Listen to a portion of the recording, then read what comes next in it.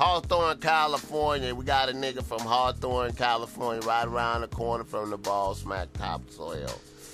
He says, yeah, Bossmack Topsoil, we listen to your podcast all the time and we read the blog. Your shit is funny as hell, nigga, and appreciate the game. Okay. Here's my question.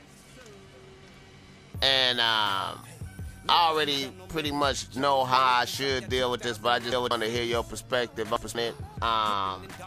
It's like this.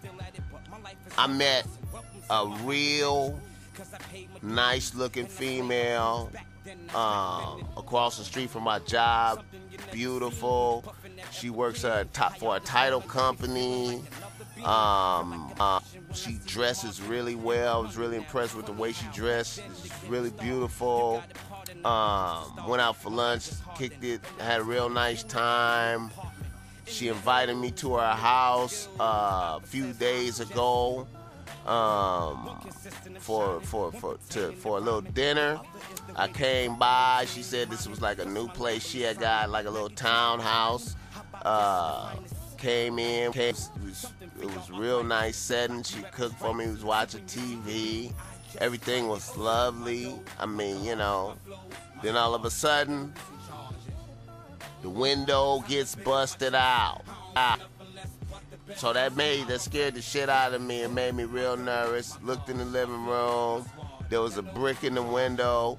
Then I heard a nigga outside yell, "Fuck you, bitch. Fuck you, bitch." And then I heard a door slam and the car peel out. I ran to the door and looked outside and see the nigga driving down the street. I turned around and looked at old girl, and she was just mad, talking shit about this dude that she used to live with. And I asked her what was going on. She told me that that was her ex-boyfriend. She used to live with him at dude's mama's house, and now that she just on her feet and everything, and old boy is mad at her that she done moved on. So my question to you, Bossmack, is should I continue with this female? Should I continue with her under these circumstances? Is it advisable? What do you think? Okay. So y'all understand that right there. This nigga was over there chilling with a bitch he thought was real nice, a good bitch, having a nice time with the bitch. Then all of a sudden, just by coincidence, a brick come through the window. And the nigga yelling some shit outside, pull away, it's her ex-dude. Okay, should he continue working with the bitch? Alright. Here's my response to that.